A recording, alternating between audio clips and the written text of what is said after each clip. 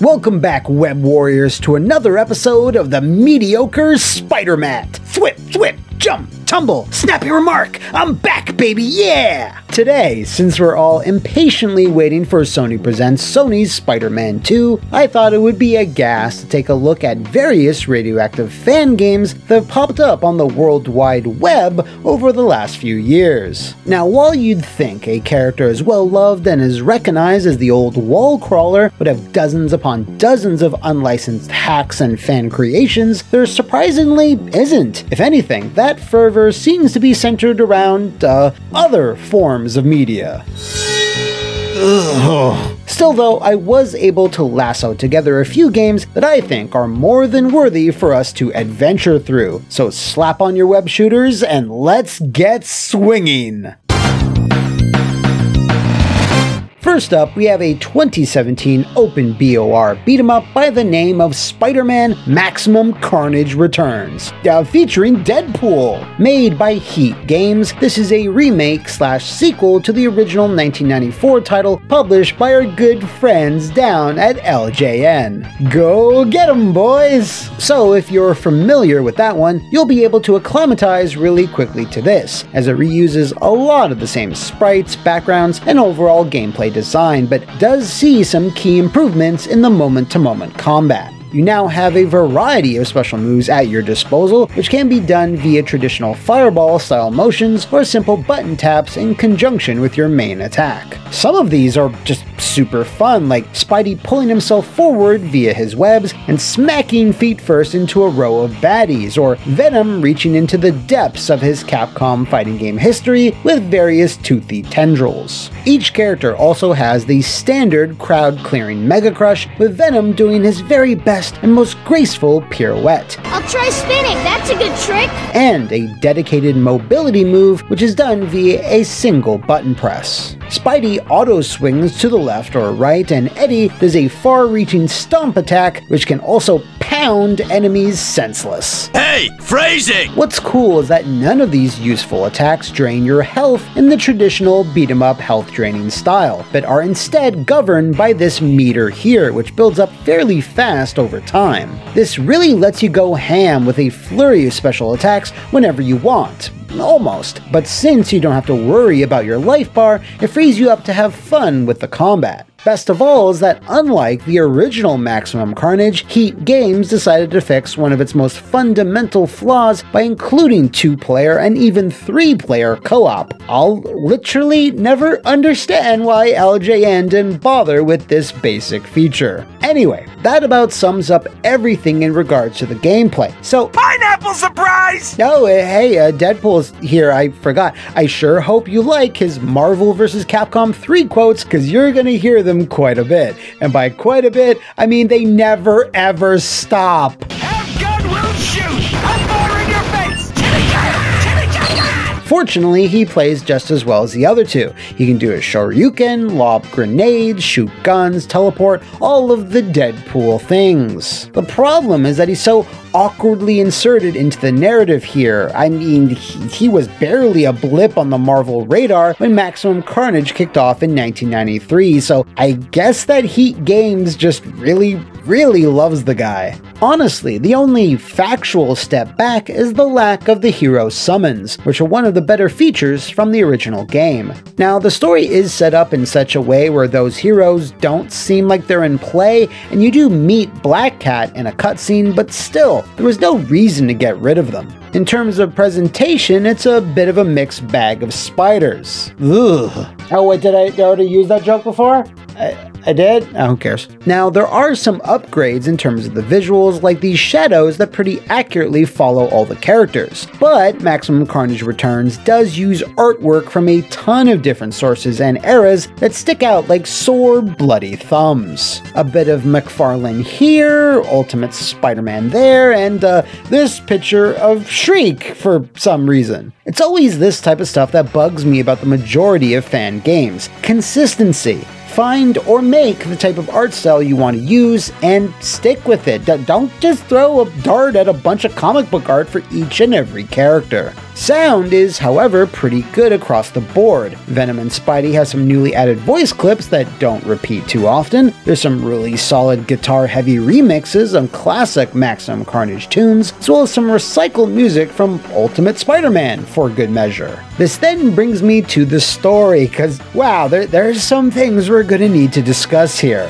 Every level or so, a conversation triggers between Spidey, Venom, and Mr. Poole, and yeah, it's clear that English is not Heat Games' first language. I can let a few spelling or grammatical errors slide, but oftentimes it's actually really hard to discern what's trying to be said here, and you can't skip or fast forward these sequences at all. Your mileage may vary between whether this is a bad or good thing, but this translation is so rough that I think it falls more on the WTF side of things. It cannot be! Carnage in the active again? He seems more crazy than before. It has killed people. Seems what time is it? With another purpose. What the hell are you talking about?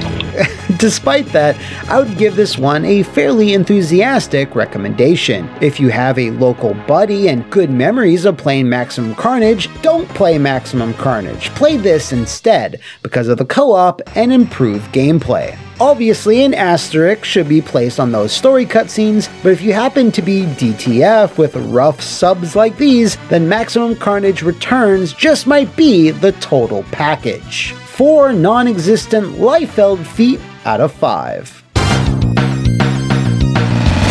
Next up, we have the very impressive Spider-Man, a Spidey-focused fighting game whose most egregious flaw just might be its basic-as-hell title. What this basically attempts to do is be the lost Capcom-developed Spider-Man fighting game that we never got. You obviously have the Webhead and Venom sprites from those 90s games, but with new color palettes and vastly overhauled movesets. In fact, Spidey has a whole new mechanic where he actually runs out of webbing, which then changes his moves, but you can spend some of your super bar to replenish said cartridges. You also have a ton of new specials which both look and feel great, including a lightning quick webbed punch, a dashing slide kick, and a shitload of different hyper combos. Of special note is a defense-focused spider sense which automatically lets you dodge out of incoming attacks, and a hilarious photography-based super called One for JJ. The same treatment goes for Venom and pretty much every member of the cast, which, aside from Black Cat and maybe Morby,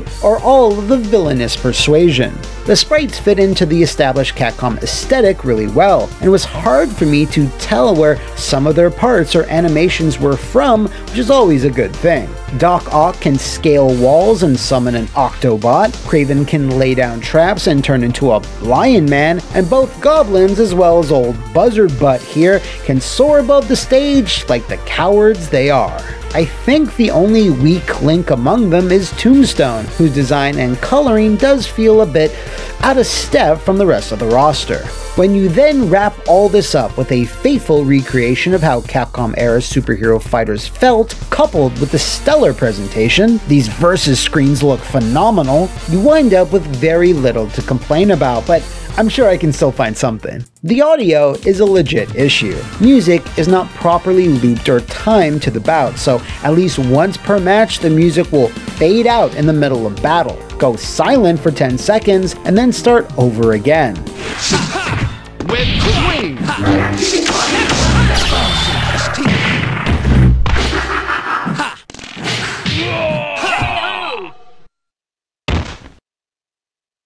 One?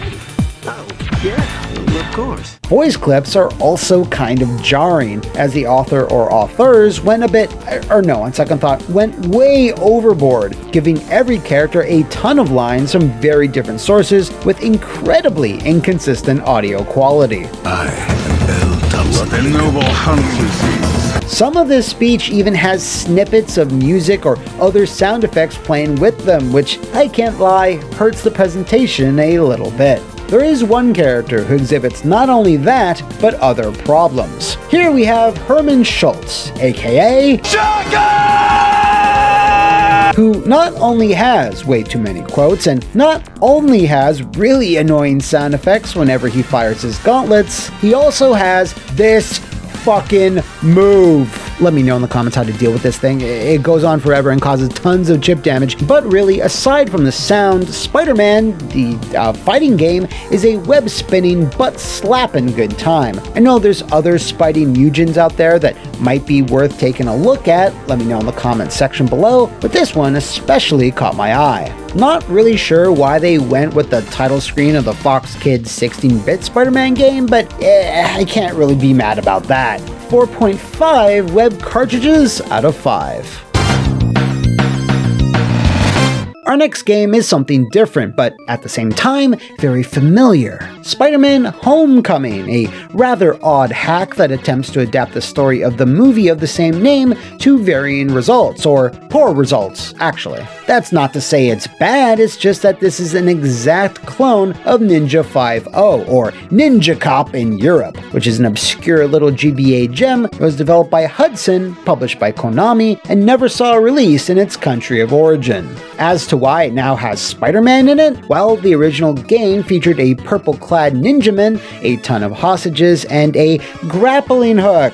Ah yeah, I can see you putting all the pieces together. Homecoming alters Mr. 5.0's sprite to the dumpy-looking spider guy seen here, replaces his sword attack with a stubby kick, and adds web shooting in lieu of ninja magic. Aside from some fantastically low-res stills of the movie, that's so GBA, it's literally the same ninja adventure. This is a bit disappointing because while you can certainly keep all the generic gun-toting gangsters as they fit within a Spider game well enough, it's a shame that the bosses, which include giant samurais, frogs, and warlords, received absolutely no changes or even color edits. Like, import some sprites from other GBA Spidey games. There's enough of them. Swap the big samurai into Rhino.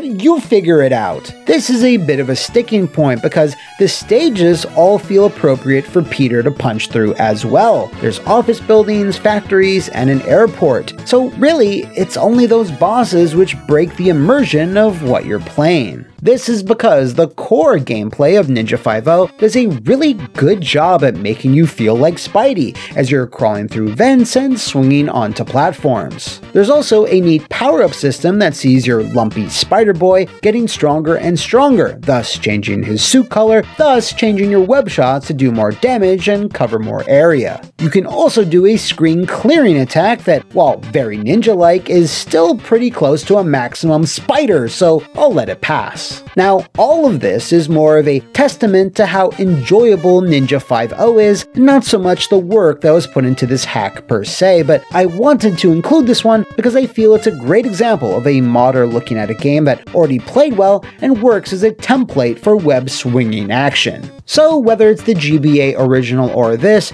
you're gonna have some old school fun with Spider Ninja Man Cop. 3.9 fat spider dongs out of 5. Our last game I unfortunately wasn't able to play, but I really wanted to give it a shout out, cause it's pretty exciting. Unlike everything else we've covered today, this is a fully 3D open world Spider-Man game being worked on by a single self-taught game dev by the name of Gib Zero? You kids and your crazy names. Right now, this Unreal Engine project consists of Spidey swinging around a gray, textureless Big Apple, but already has a lot of great features that have been slowly added over the last year or so. There's web wings, which allow you to cut through the sky and maneuver at breakneck speeds. Webs attach and detach from buildings in a realistic way. You can surf and grind on manhole covers while anchoring yourself to make tight turns. Hell, there's even split-screen multiplayer. Gibby's plan right now is to eventually change the character model to avoid any possible C&Ds, and to offer a playable demo for people to mess around with and to get feedback, although there doesn't seem to be a hard date for that as of yet. For being a one-person show and being a fairly elaborate 3D affair, I think this is looking pretty sick, and if you're interested in supporting it, check out the project's Patreon, which is linked below. It would be really cool if this somehow eventually evolved into, I don't know, the superlative Arachnoman. Oh wait, he's an actual thing. How about Arachnaman? What's that? Oh, come on! Regardless, best of luck to Big Gibbo in the future. And that's about all the web swinging I can do today. I gotta work on my cardio more. But I am aware that there's a few more fan games and hacks floating around out there, so post up your suggestions in the comments below or hit me up on any of the socials that you see on your screen. So until then, Excelsior, true believers, and I'll see you next time on the Mediocre Spider Mat.